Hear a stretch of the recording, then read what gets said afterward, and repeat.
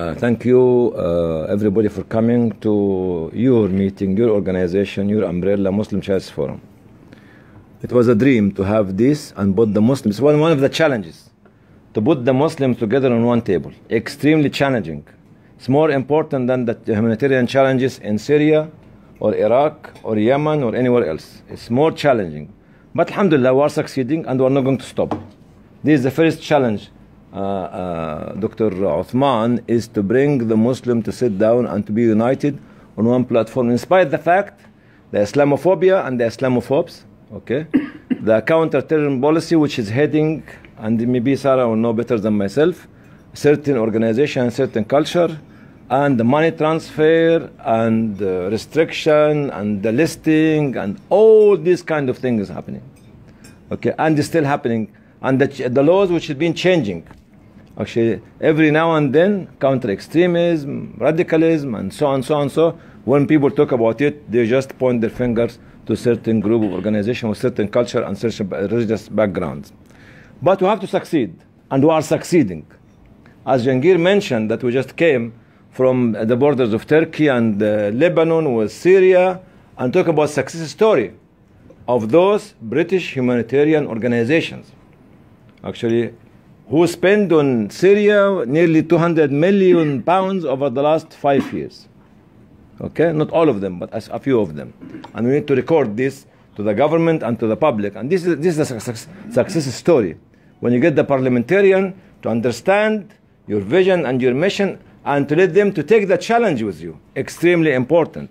Okay, whether it's Lebanon or Turkey or other places. And one of the challenges of last 2 years is the charity bill, which was discussed in the House of Commons with the Select Committee. We managed, as Muslim Church Forum, to put an issue of working in an area controlled by prescribed groups. It was not on the agenda at all. Was all the points of discussion was actually how the good governance of the organization, the transfer of money internally, but nobody was looking at the international side. But Muslim Church Forum managed in this meeting on 9th of December, which was supposed to be my birthday, and I was celebrating in the House of Commons.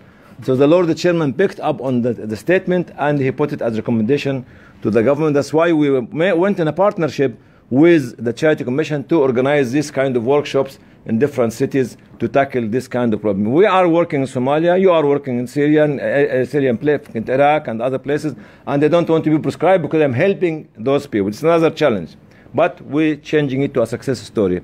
The second success story and the challenge as well against the Islamophobe is your success stories in the flooding in the country, here in Cambria and in York. And I've got a lot of organization here, which actually was showing not only that they can deliver and work on the international platform, but they are successfully working in UK to help everybody and anybody, because we are all British. So we have to change the challenge into a success story. And this our challenge is to make the challenge not to stop us. And we're not going to be stopping. We'll be unstoppable because we have a duty, we have a message, and we have a mission to accomplish as well. And so we succeeded in here, All what's been written about Muslim Charities Forum in the media by certain individuals, okay, we respond to them by action. Not by hiding, not by diving, by action. And we're acting. We're acting with everybody and anybody, and it takes time. We have to be very, very patient with our organization as Muslims before we start to go to the public. Because sometimes our organization do not use to get to sit down as an umbrella organization.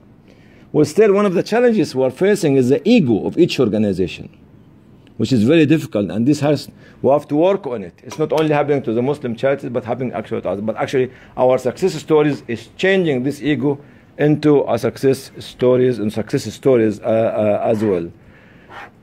So we're going from here to see that 2016 will be one of the successful story of Muslim Charities Forum. We started in 2009, but we are here for another 100 years. Is that right, Brother Amir? Or 200 years? With you, your leadership, under your leadership, okay? So we can meet in 2300 both me and you on a cup of tea in Soho Road, and with Diane, about all of us. So we are not, because this is the mission, has to be taken from generation to generation. The last challenge which I mentioned is the governance in our boards has to be tackled. The presence of youth and women into them. Alhamdulillah, Muslim Shahid's Forum, we're headed by a young woman, not only just the young new woman which is coming there to lead this dynamic organization called Muslim Shahid's Forum. Okay, but this is the challenge. The people on the boards have to give the leadership to the second generation and the third generation while they are there on the boards. Because any humanitarian organization or social organization is belonging to the community and should be community driven. So participation of youth, participation of women, participation of other schools of thought in your organization. And this is very, very challenging, the governance. A governance is very challenging to all the Muslim charities, or to majority of the Muslim charities, but we're still facing this issue. So I've got internal challenges and external challenges, but we are responding to this by the success stories that we are making together.